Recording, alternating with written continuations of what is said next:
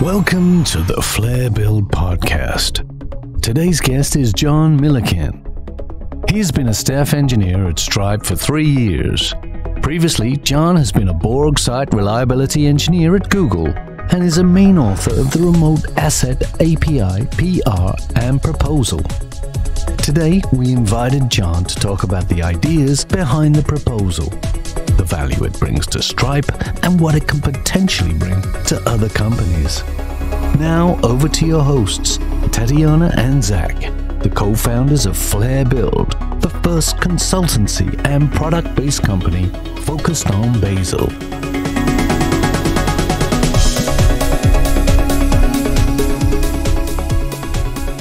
We're here with John. John, how you doing? Thanks for coming on the podcast. Hi, John. Doing good. Thanks for having me. Great. So where are you calling from? I'm calling you from my kitchen in Tokyo.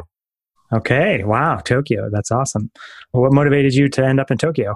Well, about a year and a half ago, my apartment in the San Francisco Bay Area was scheduled for demolition. And I was looking at the different parts of the world Stripe has offices. And of all the choices, Tokyo seemed one of the most interesting. Yeah, definitely interesting. That's for sure. Our geography today is super diverse. So Tokyo, Zach is in New York. I'm in Sydney. Well, we're definitely global. So what was the transition like from being a Google SRE to joining the team at Stripe? The transition was, well, I knew that when I was joining Stripe, I was going to be moving towards a smaller company. And Stripe at the time was 700 people, which is the smallest place I'd ever worked as a software engineer. And at 700 is almost exactly 100 times smaller than Google's at the time, 70,000. So I knew going into it that some parts of its internal engineering infrastructure would be a little rough around the edges, but I hadn't quite realized exactly how much was involved at working at Google and how much the internal development team at Google worked hard to make sure that engineers had a highly productive environment. So when I joined Stripe, and it seemed like there was a lot less headcount to spread around on internal engineering needs. Some of the things like builds in particular was more of a rough area. Yeah. How many people are at Stripe right now? I don't know the exact number off the top of my head, but I believe that we're above 2,000 now. Yeah. So it's in 3 years, 3 times growth. About that, yeah. It must be a huge, basically burden on your shoulders as a person who is responsible for, productivity of everyone. Yeah, I am not on the developer productivity team at Stripe. My work on Bazel has actually been a 20% project. My full-time work is in our compute infrastructure, which is roughly the equivalent of Borg SRE at Google. And I'm helping Stripe migrate to modern container technologies such as Kubernetes. Wow. Cool. And can you shed a little bit, I know you don't work full-time on Bazel, it's just your passion project, but can you shed a little bit of light on the current state of the Bazel setup at Stripe? Yeah, so Stripe's initial use of Bazel was focused on Scala as a replacement for SBT. And the primary benefit of Bazel in that context was its performance and ability to have better caching on large projects. Over time, we've started using Bazel in more places because of its ability to combine builds across multiple languages. In a sort of classical build system, you might have it be language specific. For example, Rake is aimed at building Ruby, Go build is aimed at building Go, and CMake is aimed at building C or C++. Bazel as a language agnostic build system gives us a way towards combining multiple languages. So we might take a library written in C++ and an application written in Go and use Bazel to combine those in a safe and reproducible way. Yeah, that makes sense. What about remote cache and execution? What do you use at the current setup? Our current Bazel remote execution is aimed primarily at security over speed, although there are some speed benefits we get from it. For us, the main motivation is the ability to sandbox individual build actions. We run every build action in a custom executor that uses gvisor as a sandboxing technology, which allows us to, for example, remove network access from build actions and ensure that even if malicious code was downloaded as part of a build, it wouldn't be able to escape the sandbox, for example, via an external vulnerability. So you're saying you have basically your own implementation of remote cache and remote execution, right? That's correct. Yeah. So you have like full control over the server. Yeah. So that sounds awesome. So what made you actually make a proposal for remote asset API? What wasn't enough in the current APIs? We had two significant challenges related to external hosting in our build environment. The first one was availability. Some of our builds depended on assets hosted in, for example, github.com or other third-party hosting, and sometimes those hosting providers would be unavailable or even temporarily block our downloads due to rate limits. And we wanted our builds to be independent of third-party hosting status. The second issue was security.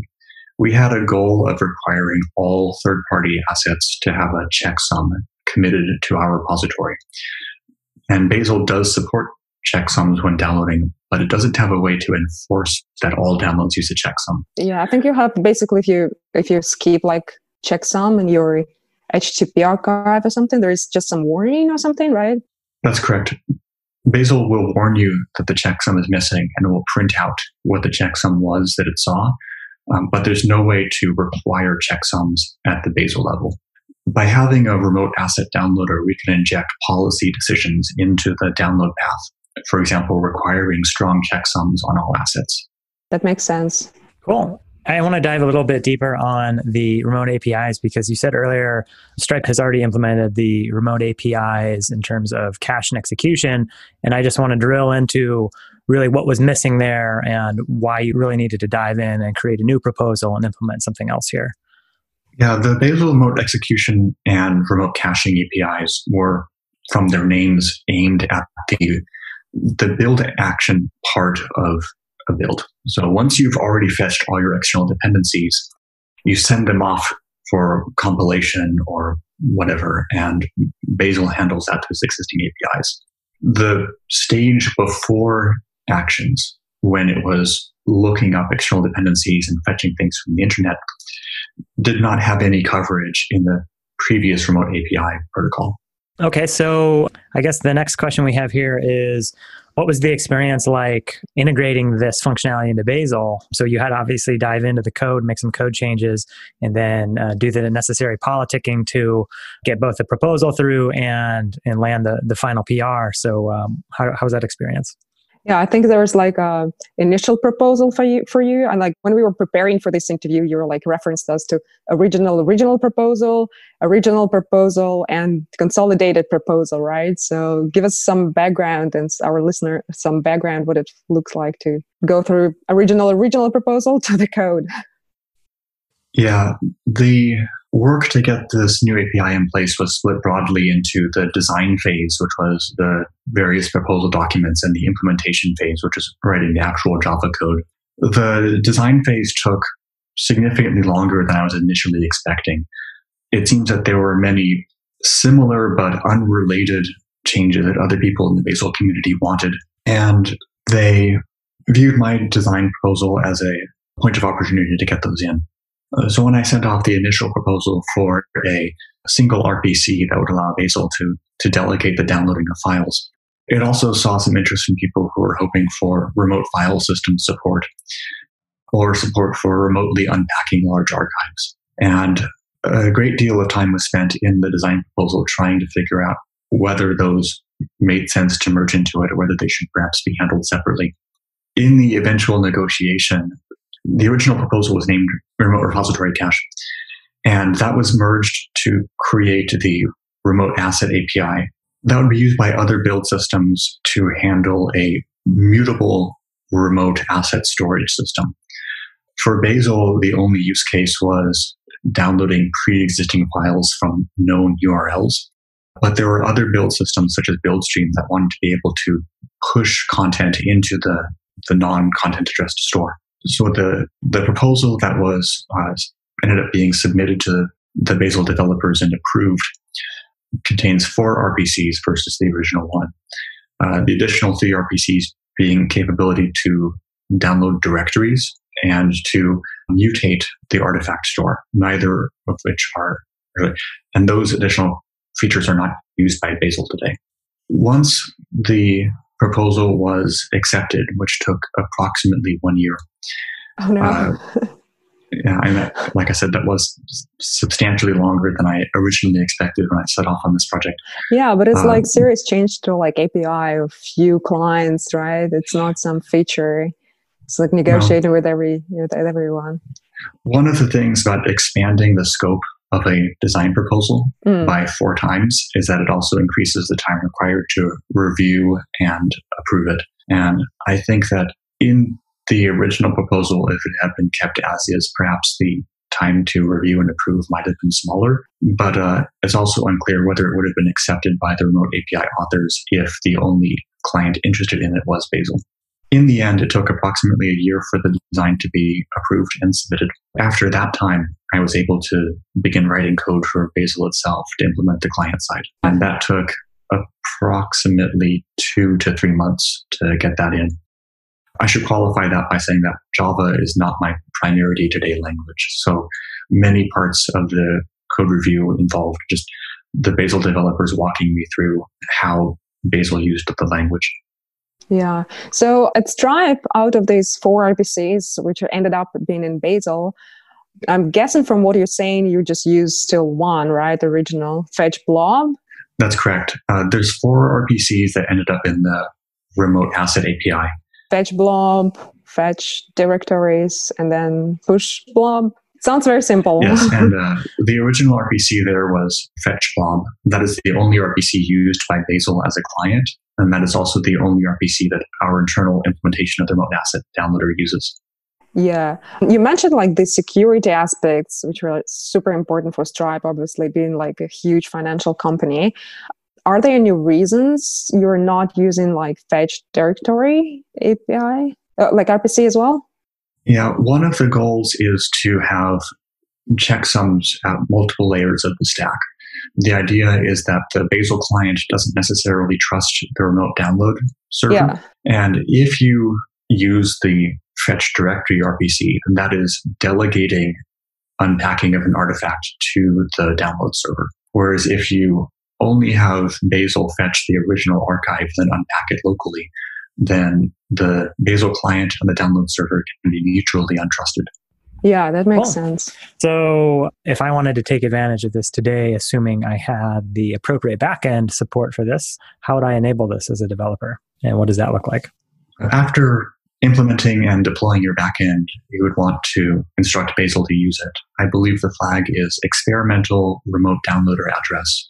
There's also some auxiliary flags that control things such as TLS settings and headers. And if you set the experimental remote downloader address flag to the address of your downloader, Bazel will use it for all downloads. It supports any URL schema supported by Bazel itself, which I believe is currently HTTP, HTTPS, and FTP. At Stripe, we also internally use the downloader to map from HTTP to some other protocols, specifically S3, which allows our Bazel builds to depend on files within restricted S3 buckets. Okay. I guess I wanted like Stripe is amazing. You guys have control over server and everything, but I guess I wanted to jump in their shoes like of a smaller company and like walk through a scenario of why would I need to use this flag? Why would I need to use this API as a smaller company? I think for smaller companies, I'm assuming that rather than implementing a remote execution platform internally, they would be using a hosted provider. And I think for such a setup, the primary advantage of the remote asset downloader is performance. You could, for example, imagine your assets being hosted in an American server and your build happening in a European cluster, in which case the extra round trip and latency of fetching the original assets might be significant. Whereas having a remote asset downloader with a cache within your own local infrastructure allows you to avoid that round trip and the potentially large time spent downloading things such as compiler toolchains. So basically for my local development, I have like something called like disk cache where I just store like whatever like remote cache has. And then I have like repository cache. There's like a couple flags for that. Do I understand correctly, right? This API can basically eliminate repository cache and my repository rules will end up in the cache. That's right. When your repository rules download files, today they can be placed on disk with the repository cache flag, but that can't be shared easily between build workers. And if you have multiple build workers writing the same directory, that can be challenging to coordinate. Having a remote repository cache allows those files to be shared. Yeah, so essentially, even if you don't have remote execution in the context of like CI, right? You don't need to download it all the time, just cache your dependencies, right? That's correct. There are some dependencies that do not work with the remote asset downloader, and those are dependencies that are fetched by executing command. The obvious case there would be Git dependencies, where the remote rules actually run the Git command to clone a repository. So basically, but your normal stuff you see in the workspace, like HTTP archive and this kind of things, are just happily cached in your normal remote cache if you use this flag, right? That's correct. And one of the main benefits for us is that existing open source rule sets that use HTTP archives do not need to be modified in any way to work with the remote repository cache. Yeah, that's amazing benefit from both security and like performance points of view. So this feature landed in what version of Bazel did this come out? Do you recall? I don't recall off the top of my head. I believe that it was one of the 3.x. Okay. So relatively recently then, if it's in 3.x, would you consider this to be stable? I consider it stable. And at Stripe, we are using it as the only downloader implementation for many of our core repositories. The flag is currently marked experimental because the Bazel developers were reluctant to add it in without the experimental flag initially. I don't know if there has been a strong desire with other members of the community to remove the experimental prefix. And at Stripe, considering the circumstances of 2020, fixing up that particular aspect of our build configuration has not been a high priority. I think that if there was somebody in the Bazel community looking for perhaps a straightforward first PR for Bazel, then removing the experimental prefix and stabilizing that flag might be a good opportunity. Yeah, absolutely. And in one of our previous conversations, we had talked about the potential for open sourcing some of Stripe's work on the gvisor action executor. Is that something that's worth talking about here? Sure, I'm willing to discuss it. Stripe has a philosophy towards open sourcing our internal code, which is that we're generally willing to do that for non-core systems if we can get perhaps one or two partner companies to help with the open sourcing. The goal here is to avoid open sourcing things that aren't going to be of interest to the broader community. When we've discussed our gvisor-based executor in the past and tried to gather interest in open sourcing it, we haven't seen a lot of buy-in from other Bazel users. And even within Google, for example, the Google Cloud Bazel executor does not currently use gvisor. It uses Docker for their container isolation. On the other hand, if there was a company out there who was looking for strong sandboxing and interested in collaborating with us on that, then I think we'd be interested in helping open source our code. Cool. It's really exciting. Hopefully some folks will listen to this and be inspired. Okay. In your day-to-day workflow at Stripe, do you actually use Bazel to compile code frequently, or what does that look like? I work primarily in our Go code bases, and in that mode, I do a lot of Bazel builds for testing and development. For some of our other code bases, people interact with Bazel indirectly through a CI-based system where they push their changes, and Bazel is one of the components executed to build a final artifact. Stripe is incrementally moving more towards Bazel as a single build system, and I expect that over the next 2 or 3 years, our builds will increasingly surface Bazel as the primary touch point for developers. As for my day-to-day, what that typically looks like is I might have, my Vim windows open, and I'll be looking at some Chrome tabs to verify with RFCs or with existing standards documents what the code should behave like. I'll write the tests to verify conformance. And then once I have that done, I might use Bazel locally to run those tests. One of the benefits of Bazel is that the build and test execution is fairly hermetic. So I don't have to worry over much about the current state of my workstation and what binaries libraries might happen to be installed there. And then once I have it running locally, then I'll push it to CI, and CI will verify that everything is good on the Linux platform. And once it passes that, then they can go into code review. Great. So how do people find you? Are you on Twitter?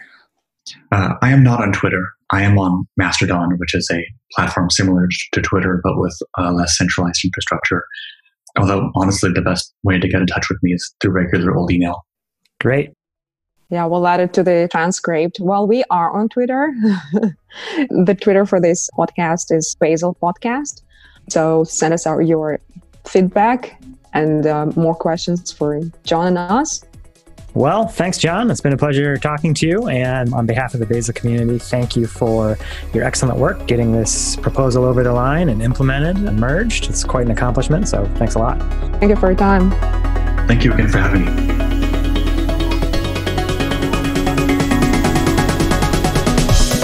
Thank you for tuning in to the Flare Build podcast.